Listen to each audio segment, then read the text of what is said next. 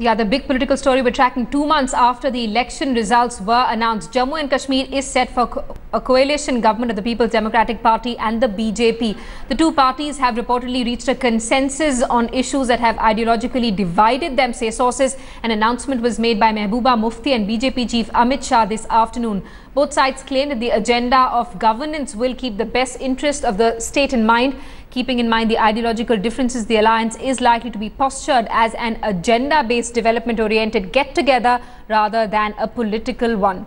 In the first phase, 6 cabinet ministers from the PDP and 6 from the BJP are expected to take oath. Sources also say the swearing-in ceremony will take place on the 1st of March. It will be held in Jammu and Kashmir's Zorawar Auditorium, where Umar Abdullah had taken oath in 2009. And this is where both parties stand as far as the sticky issues are concerned. Importantly, there will be no change in Article 370. The BJP will remain silent on the issue, say sources. Clearly, PDP prevails as far as this contentious issue is concerned. The presence of the army is likely to be decreased in areas where it's not required and would be replaced by paramilitary forces and the police.